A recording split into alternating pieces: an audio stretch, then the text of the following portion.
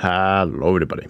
The eruption in the Fagradalsfjall system in Iceland continues and has now been erupting for 22 days. In the past 3 days, the eruption has been showing obvious signs of decreased activity. And on July 29th, new data came where we saw clearly the numbers had also been decreasing. This downtrend suggests that the eruption is not going to stabilize and thus end in the coming weeks. As this eruption seems to be ending, the island of Iceland decided to move activity somewhere else. But on July 30th, an earthquake swarm began in the Torfajökull caldera. Let's dive deeper into the details of these news. So, the eruption in the Fagradalsfjall system has continued its steady decline since it started on July 10th. As with every new measurement our experts carry out, the output decreases. The most recent measurements were conducted on July 31st, so pretty fresh as this video is being made on August 1st. On that day, the lava field had covered 1.5 square kilometers, which made our estimate in the previous video pretty close.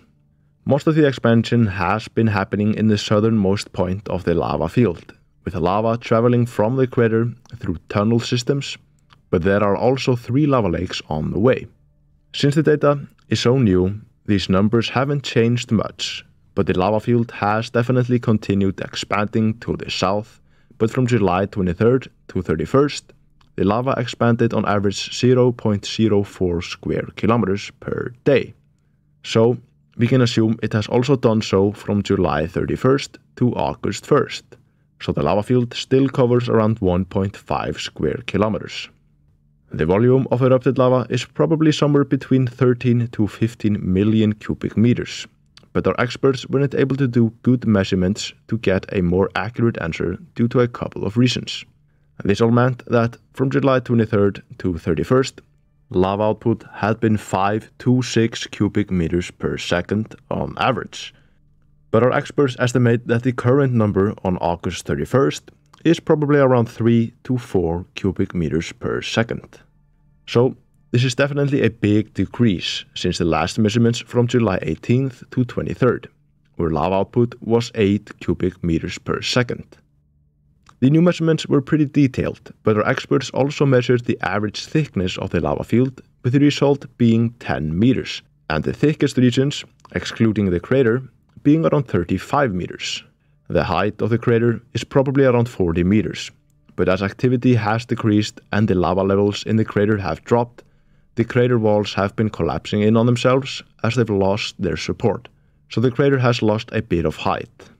But what is with the activity in the Torfajökull caldera?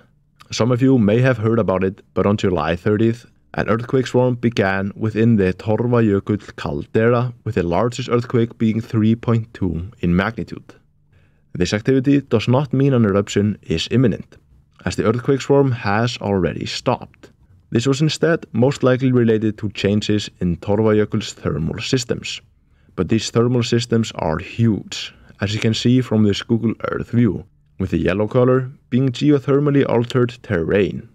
This thermal system has led to the creation of some spectacular landscapes.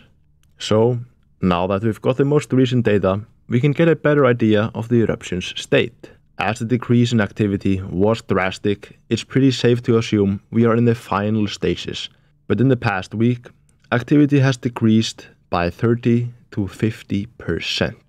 If output continues to decline at this rate, the eruption will probably end within the next 1 or 2 weeks. But the odds of activity picking back up are really low. So, in these final moments, we just have to enjoy through live streams from Isaac and the 24/7 cameras. Or, if you're lucky, go pay a final visit. I just want to thank everyone who made it here. Definitely leave any speculations and questions in the comments. It's always fun to read them.